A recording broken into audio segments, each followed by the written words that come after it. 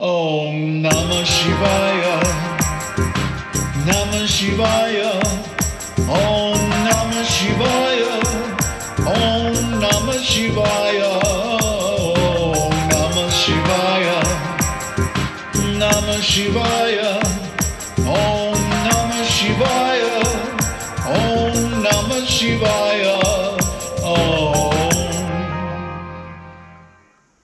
Namaste. So in an early video, we went over the mantra 7 from the Māṇḍūkya Upaniṣad. Let's just review it quickly. Turiya is not that which is conscious of the internal subjective world, nor that which is conscious of the external objective world, nor that which is conscious of both, nor that which is a mass of all sentiency, nor that which is simple consciousness, nor that which is insentient.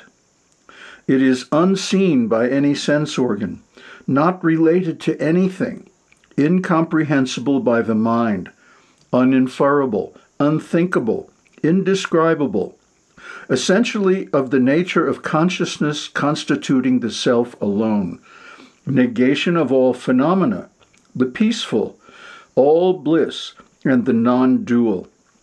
This is what is known as the fourth, Turiya. This is the Atman, and it has to be realized. So here, Turiya is defined by negation. It's not this, it's not that. It's not anything. What is it? It's Atman. It's Brahman.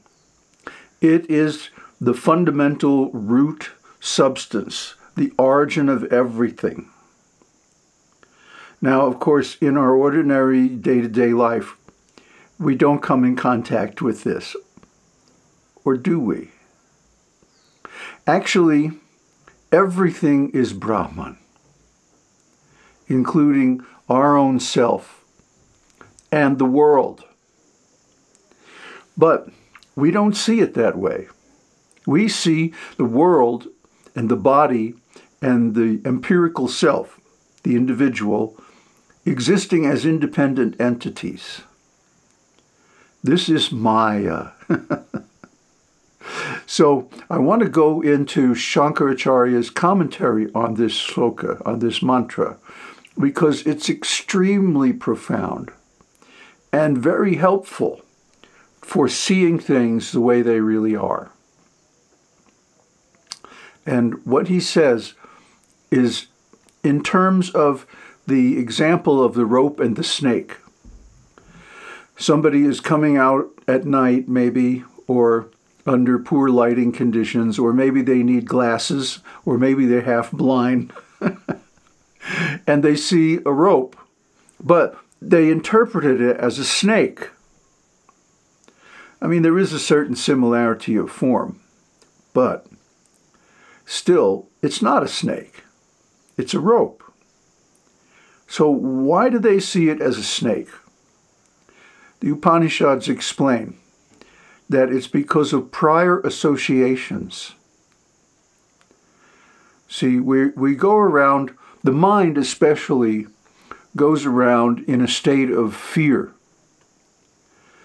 Let me try to head off any calamities. Let me try to stop any problems. I'm always going to be on the lookout for something going wrong. Because, hey, it's the material world, and that's the way it is, right? So the mind is there to defend the body, really. It's always looking out to see any potential problems. So when it sees this thing that looks sort of like a snake, and like I said, maybe it's dark out, or maybe, it's raining or something, it immediately jumps to the conclusion, this is a snake. So this is because, again, of previous associations. Maybe one had a relative who was bitten by a snake and died, or something like that. So remember, this is coming from ancient India, where the animal life was a lot more prominent than it is in our culture today. There was just a report released that 70% of all animals in the world have disappeared in the last 50 years. So we live in an artificial world. We live in a world that is dying because of our stupid actions. Anyway, that's another video. What I want to cover today is the nature of the illusion. When one sees the snake as a rope and then goes running back in the house, hey, there's a snake, and everybody comes out with flashlights, right? And no, it's not a snake, it's just a rope. The snake disappears. Where does it go? And does it really disappear? Shankara says no, it doesn't disappear because it never existed in the first place. The snake was simply imagination. It was simply a delusion of the mind. It wasn't real. It was never real. So it can't disappear because it never was. So then what disappears or what changes? The delusion. And the delusion disappears because of knowledge. In other words, it's ignorance. And when the light of knowledge comes, the ignorance automatically disappears. Not only the ignorance, but also the delusions resulting from the ignorance. This is a snake. So I hope that's clear, because it's a very subtle point. Śaṅkarācārya uses the same argument to explain the appearance and disappearance of the material world. He calls it the manifold, jagrat. And you know, Śaṅkarācārya's mantra was Brahma Satyam Jagat Mithya. Brahman is real. The world is an illusion. It's false. Mithya means false. So we experience every single day the disappearance of the world and enfoldment in Brahman. When is that? When we go to sleep at night. When we go to sleep, the world disappears. It's gone. Isn't it? We are still there. We are conscious. But we're conscious of the dream world now. And then the dream world disappears and we go into suṣupti. And there's nothing. Oh, not exactly nothing, because we are there. And this is Ānandamaya. This is bliss. Everybody needs their sleep, isn't it? If you don't get a good sleep, you're grumpy in the morning. At least I am. So, sleep is how we recharge our batteries. Why do we have to recharge our batteries? Because the world is suffering. Dukkha. Huh? It's anicca, dukkha, anatta. Non-eternal, suffering or imperfect, and not self. So then where is self? Self is the knower. Self is the watcher, the drik.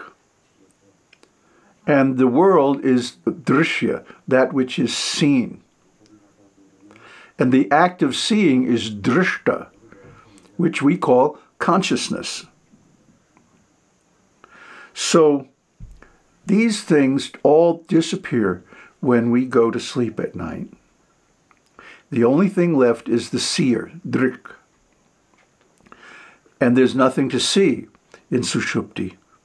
There are no objects. So consciousness also disappears, drishta. So when we go into suṣupti, there is only the self. There is nothing else. This is equivalent to the discovery that the so-called snake is just a rope. because the ignorance is removed by a change in the state of consciousness. The world, which is equivalent to the snake, disappears. That means it never existed in the first place.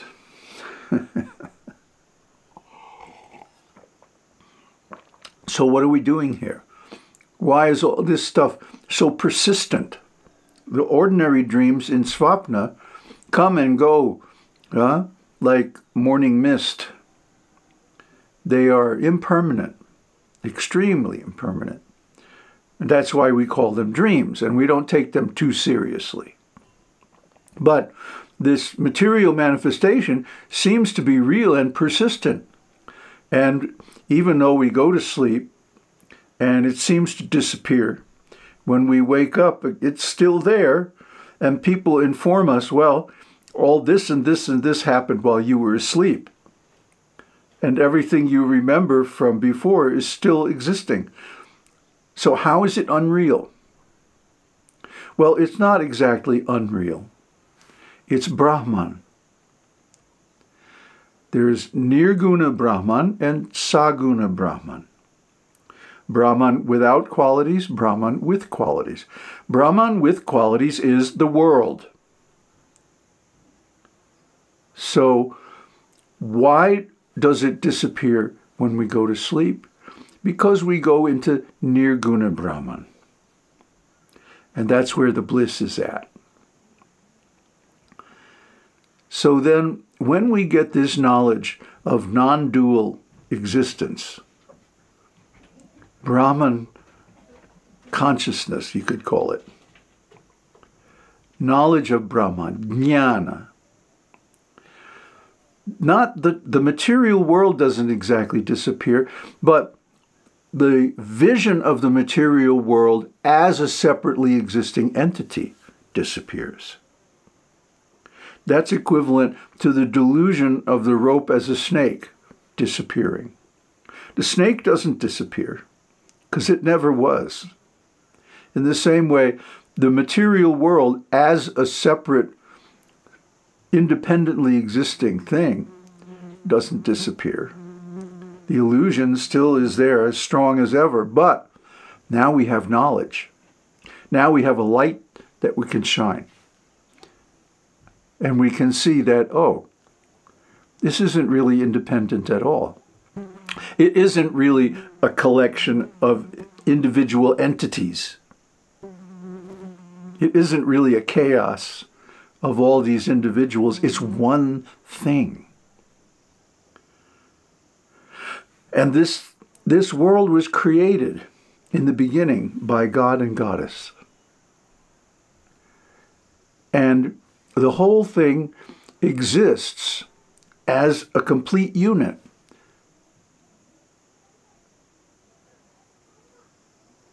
Om Purnamidam Purnamada Purnam Eva Vashishyate. It's Purnam. It's complete. It's whole. It's not divided. But it is illusory because it is only an appearance. Actually, it's Brahman. Actually, it's consciousness, or more correctly, awareness. Because there is no object. There is no other. There is only Brahman. Everything else is an illusion. A long time ago, I saw a cartoon. These two hippies are sitting in the piroshki shop in Haight-Ashbury. And this third guy joins them, and he starts talking about how, just exactly what I was just saying a few minutes ago. The material world is an illusion. Everything is one. There is no separate reality. It's all just consciousness, etc. And as he's talking, he starts to fade out and become transparent. And finally he says, only Brahman really exists. And poof, he disappears. So one hippie looks at the other and he says, can I have his piroshki?